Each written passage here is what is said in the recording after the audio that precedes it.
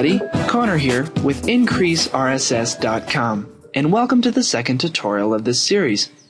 Last tutorial, we covered what WordPress was at its core, a website content management system. In this tutorial, we are going to be covering what kind of WordPress hosting options there are, so you can set one up and follow along. The two different WordPress hosting options can be found at WordPress.com and WordPress.org. To start, in your web browser, go to WordPress.com.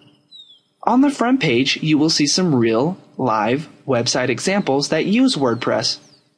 Now, by the time you're watching this tutorial, these website examples will have been updated by WordPress.com, but observing any one of these examples will still exemplify my point. So go ahead and click on one. I'll click on this sand one here. Now, there's a few things I want you to notice when you go to this website. The first is that it's a blog. It looks like a blog. It's organized like a blog. It is a blog. Second, if we scroll down to the very bottom of this blog, you'll see it's owned by WordPress.com. We'll get into what this means a little bit later. Let's go back and look at another one. I'll click on this Big Brother one here. Again, it looks like a blog, and if we scroll down to the bottom, it's owned by WordPress.com. What does this mean? Well, we see all of this because WordPress.com is a service that offers a cloud hosting, a server somewhere else that you don't have access to. Pretty much, WordPress.com offers a nest where you can upload content easily at the cost of any real functionality. You don't own your website at WordPress.com, only the idea and the content of your website. This means we cannot go beyond the blog. We don't necessarily want to blog. The purpose of this series is to aim to teach you how to use WordPress to manage your company and increase traffic, not set up a blog. With WordPress.com, you have a limited number of plugins, a limited number of themes, and most importantly, no access to your raw files, so you can't harness the power of how WordPress can integrate into any sort of website, not just a blog website. Because of this, we will just be using the code of WordPress and not the hosting provided at WordPress.com. To get the code, or the program by itself, we will need to visit WordPress.org. So type that in your address bar, WordPress.org. Here, you will find a pretty basic interface. Simply click on this orange download button here, then scroll down to this blue Download WordPress button and click on it. Wait for it to download, and a zip file will pop up. And this is WordPress. Let's explore the folder. We'll see a bunch of PHP code files. This, my friends, is the soul of WordPress.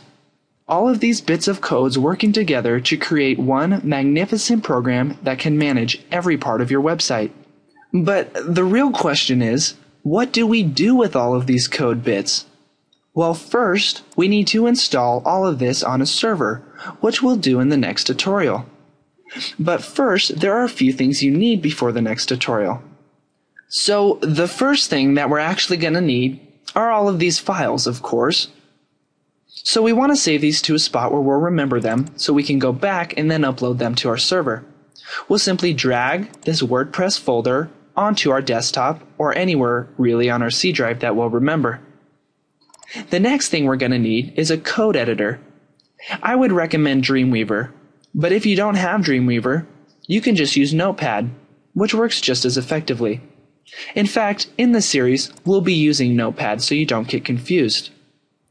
The third thing you need actually costs money, and that's a web host.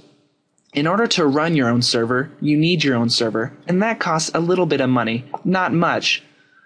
To do this, simply go to some popular web host server company.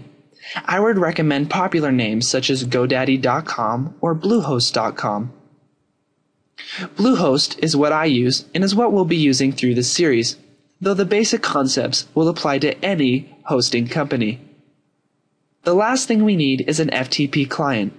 For this, we're going to be using FileZilla, which is a free program. Simply go to FileZilla-project.org or type in FileZilla in Google and click on the first link. We'll click on this big Download FileZilla Client button and then install the program that downloads. What an FTP client is a program that connects directly with the server we just purchased. This allows us to easily upload, download, and modify our server instantly. Now, make sure you have these 4 things before the next tutorial where we'll actually install WordPress. Installing WordPress on our own servers is a bit more tedious than signing up for an automatic installation at WordPress.com. But trust me, it's worth it 100%.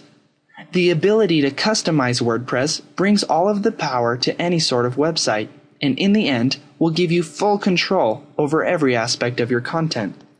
So again, make sure you download WordPress and FileZilla and purchase some hosting, and I'll see you in the next tutorial.